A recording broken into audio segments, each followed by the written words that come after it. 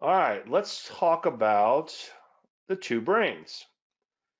You have the little brain, the primal part of your body, also known as pretty much the lizard brain, okay? And by the way, marketers play upon your lizard brain. I have some books here in my studies of all of this stuff, and I can't say the guy's name because it's about 15 syllables. I don't know if it's out on display. I think it's one of those books I didn't want to put out on display. My wife was going through my books and she's like, "Where do you want this one?" I'm like, let's put that one out. That's pretty good. And here's one that's not so much, but I can't think of the name of it. His name starts with a C and it's about 20 letters, and he writes about manipulation and things of that nature.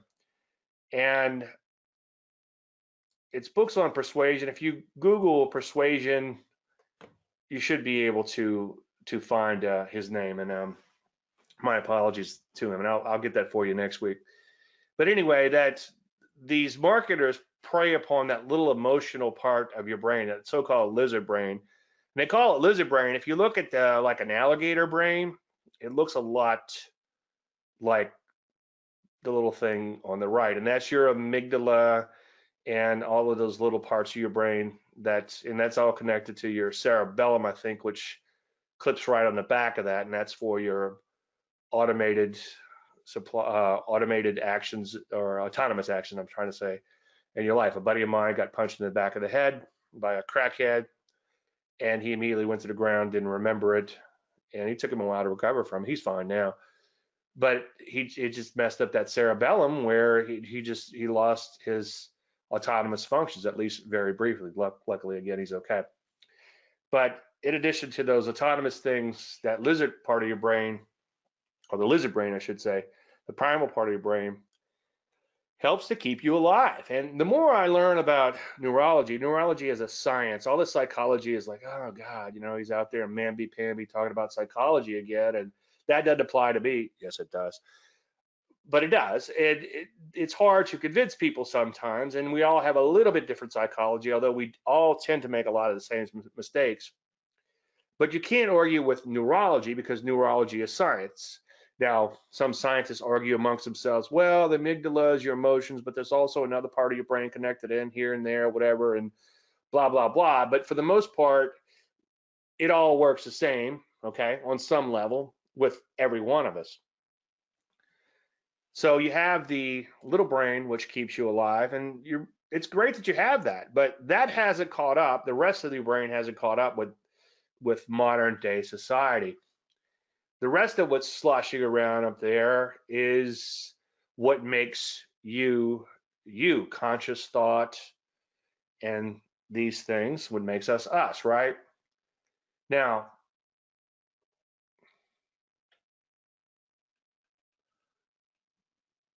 the lizard brain makes you do stupid shit. Okay? The rest of what's sloshing around up there keeps you from doing stupid shit. So we got to figure out a way to get from that lizard brain over to the rest of what's sloshing around up there. So here's the question. How long does it take to get from the lizard brain to the rest of what's sloshing around? Well, the answer is 2 to 3 seconds. Okay.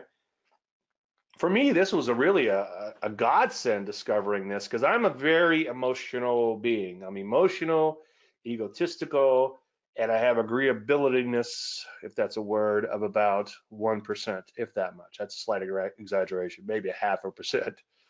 Not a very agreeable guy. I am, if you agree with me. So, as I was saying in the presentation I did last night for stockcharts.com, and as I said in a recent article I wrote about affirmations and my mission statement, if you want to make a big change in your trading, and since we're focused on lessons for the end of the year, looking to next year, then you need to make a small change. And as I've said quite a bit, almost ad nauseum, This is one of my small changes, and this has saved my ass quite a bit because a lot of times I'm looking at a mediocre opportunity because I just need some action because this family thing is very expensive and because I have some wants, I have some needs. I just moved into this new house and there's hidden expenses out the wazoo. And then 2 nights ago, the dog vomits all over. I don't know how nice it was, but it looked pretty nice to me. It looked like a fairly nice rug, okay? And the wife throws it out, okay? It's like what's that smell? It's like, did she poop the bed? And then my wife's like, what's that smell? Did he poop the bed? And we come to find out it was a dog. Thank God. Anyway, long story endless. This little card has saved my ass. I, Dave Landry, will take the best, underline the, need to capitalize that. Best ogre, that's opening gap reversal and trend trades, even if this means passing on okay opportunities and watching them occasionally take off without me. How long does that take to read? A few seconds, okay? And that might be enough to bypass that little emotional part of my brain and get to the rest of what's sloshing around up there.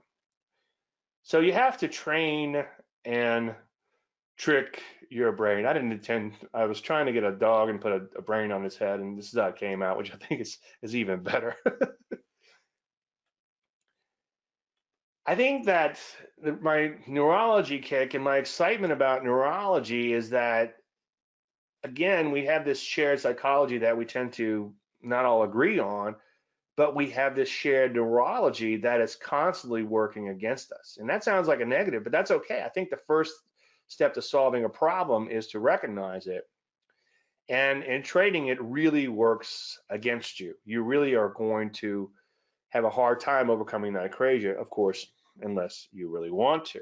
You're going to be sucked in like a moth unless you turn off your screens. You're going to micromanage unless, of course, you follow your trading plan. And you're going to take mediocre trades unless, of course, you read a little card before every trade and think about it a little. So I would urge you to make little changes, little changes, little changes, do the little things, little things, little things. And, the 3-second rule, okay? And Curtis Faith wrote a pretty good book. I'm trying to think of the name of it. The Way of the Turtle was one of his, which was pretty good and enjoyable.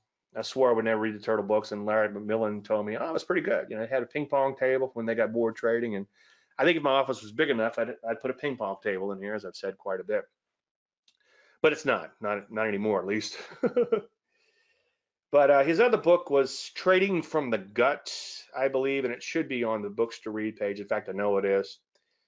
And he also talked about left brain, right brain. And once you come up with something left brain, which is your more logical part, send it over to the right brain, or vice versa, I'm sorry. Your left brain is more logical, right. So if you come up with something from the creative side, your right side, send it over to left to check it out, and vice versa.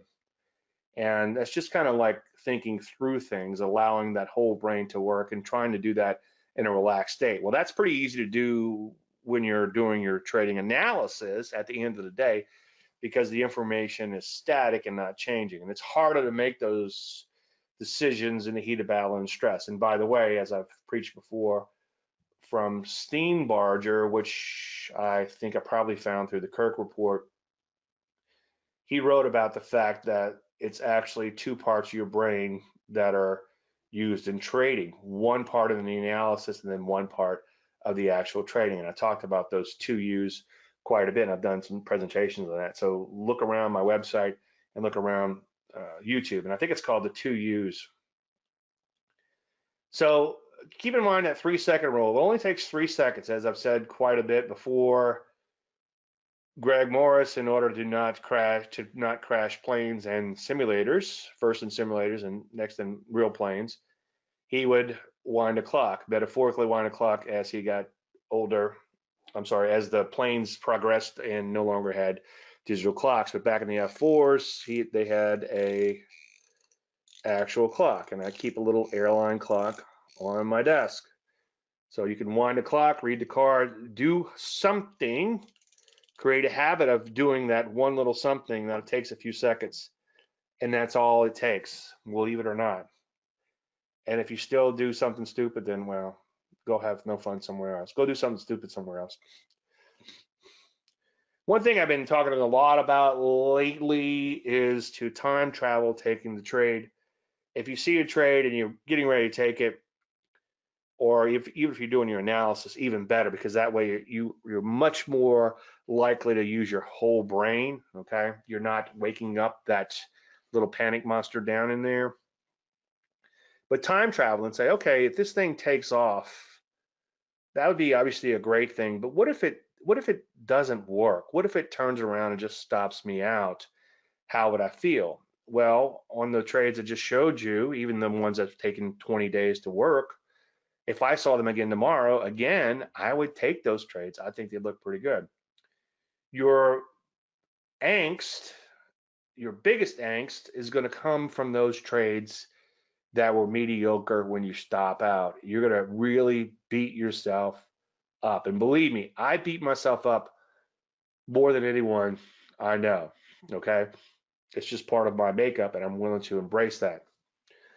But again, those mediocre trades, you're going to really beat yourself up on much more than a great trade. And then, as I've also beat the dead horse on, turn off your screens. Now, have some little rewards for good behavior. And I'm thinking about it today. I'm thinking maybe of a little bit bigger reward. I'm thinking about going and spend a little money this afternoon as a reward for all this hard work. But a little reward for me, as I mentioned a few minutes ago, is that I have to get my orders in before I eat breakfast. Now, I do have a little protein powder early in the morning because my brain needs food. It's the way I operate. I probably have some kind of sugar problem, not diagnosed, but I become hangry very easily. So I know I have to eat a little bit. But I'm getting hungry again right around 9 o'clock Central Time, about a half an hour after the market opens. So before I eat, my new habit that I have created, which has a reward cycle in it, and that's something that Duig talks a lot. And again, I hope I'm not butchering his name, but in the Power of Habit, he does talk about that part of the habit where you do have a reward. And if you think about your bad habits, obviously there's a reward in that bad habit: the food, the cigarette, the beer, the alcohol, whatever the case may be, drugs, and so on and so forth. So in this case, it's a positive reward. I like to eat. I need to eat. It's the way my body works, especially now that I work out fairly heavily and I'm biking and all this other stuff. So my body needs food. So I will not again eat breakfast or allow myself to eat breakfast until all my orders are in. So that's my little commitment device, my little trick. And come up with your own and make it a game, make it fun. And to me, if I could trick or train my brain, because I know it's working against me, I mean, that's step one. Recognize it's working against you. Step two, do something about that. Okay.